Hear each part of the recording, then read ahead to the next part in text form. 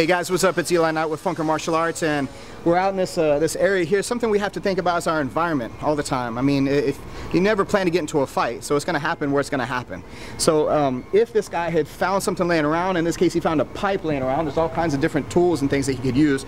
So I have to take this into consideration. Now, one of the things I mentioned before is how important managing the distance is. That's just whenever we're striking. That's whenever fighting empty hand. I have to take extra care, extra caution to manage the distance if a weapon is involved. The most important thing for me at first is to make sure that I'm out of position where he could reach me right now. I'm not going to be able to defend that fast, not with the velocity that this can have. So my distance has to be good enough to where he can't hit me without lunging forward. For him to have to lunge forward creates a longer time for me to be able to react, a longer reactionary gap. Whenever he steps in here now, I meet him part of the way and come over here so that I can not block but veer off the arm, and then I'm going to come in here, headbutt, get the clinch here so I have good control over the weapon arm. After I get control like this, I don't want to stay here for very long because he could switch hands, he could do a lot of different things to me from here. So after I hit this position, now I want to look to step forward. I broke his posture, step in, make the throw. I maintain control over this arm so that from here I can go back and I can strip here by causing damage on the arm and not making it to where he can't hang on to this any longer. From this distance here, I make sure that he's not in a range where he can hit me right away.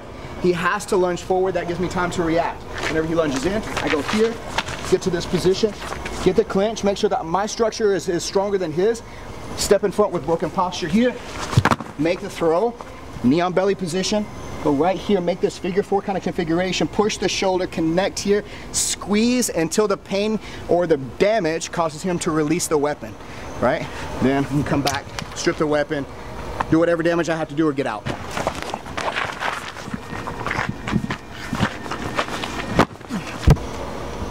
Always be aware of your surroundings, okay? Don't just take my word for it though. You gotta get out there and you gotta train this kind of stuff, get on the mats, do the reps. Thank you guys, keep watching.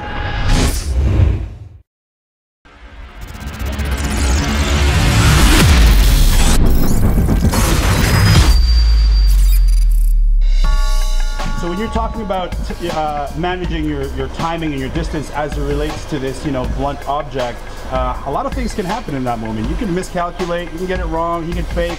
This isn't this is a magic pill. No, it's absolutely not. And I mean, you're up in the intensity. It's a force multiplier whenever he's got a weapon, especially a long range weapon like that covers that much distance. So my attention to distance, I need to kind of err on the side of caution because this technique is contingent on him coming in to close that distance and lunging at me, and I have to kind of meet him at the appropriate time halfway. Now, if this guy is he's a very trained Filipino martial artist, and he's very, technical and everything, two things. One, it's going to be much more difficult to do something like that, right? Maybe not impossible with some modification, but it's a lot harder. Two, not a lot of those guys go around attacking people on the street, so let's keep that in mind. So, but principally, it's judging that moment in time.